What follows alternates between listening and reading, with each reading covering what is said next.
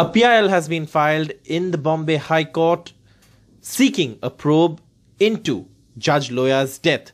Judge Loya was hearing the Sohrabuddin fake encounter case when he died in Nagpur while attending the wedding of a colleague's child. I have with me the gentleman, the lawyer who's actually filed this petition. So why this PIL? What was the primary reason for filing this PIL? The primary reason for filing this PIL is this, that the fact should come to light before the public, because the impressions are being created that something wrong has happened.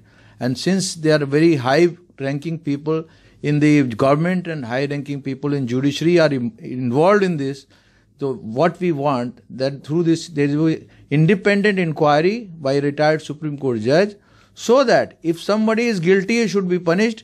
If not, then the name of judiciary should be cleared, because there are so many things happening in the public mind because of this. Because if the judge is not secured in a democracy, then how can you say that democracy is secured and democracy is there in our country? Because there is only courts which protect the rights of the individuals against the might of the government.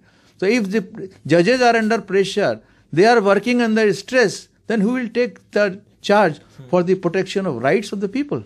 Do you think this case assumes more importance because of the powerful people involved who were earlier accused, now discharged? Yes, correct. It is because of that. Well, otherwise, the judges are dealing with so many cases, so many capital punishment they give. So many people are put behind bars for life. They are not under pressure. They work independently because they have so mighty and powerful people are involved. And the things which are coming through the mouth of the sister of judge and the father who is 85-year-old, it needs to be probed.